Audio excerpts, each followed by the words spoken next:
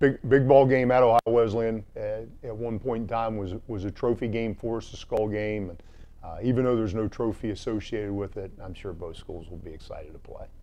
It was a tough loss. Played hard. It was a very physical game.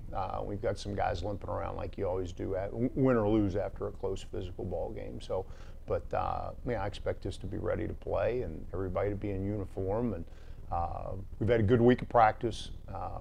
There's no reason why we can't go play well.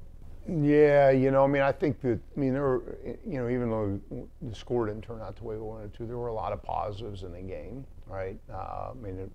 We played hard defensively. We just didn't make a couple of plays when we really needed to, particularly on fourth down. And but we're going to get a different type of challenge this week out of Wesleyan.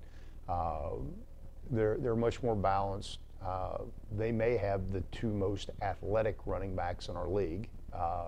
And they've always thrown the ball around pretty well. So we'll certainly have our hands full.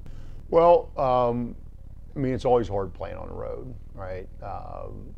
It's just the nature of it. But at the same time, too, we have been on a road trip. We know how to get on the bus. We know the schedule and the routine. So hopefully we'll be a little bit better about handling some things that maybe we didn't handle well going to Denison.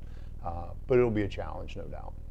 Final thoughts, just got to keep growing up, even though we didn't get the win like we wanted to on Saturday, our teams, we're still growing and we're still getting better, and we're still having productive practices through the week. And I still like our football team. So it's on to, was this week 4 now, and had we won or lost going into this one, we'd still be talking about the same things, and that's just growing as a team and trying to find a way to win this Saturday.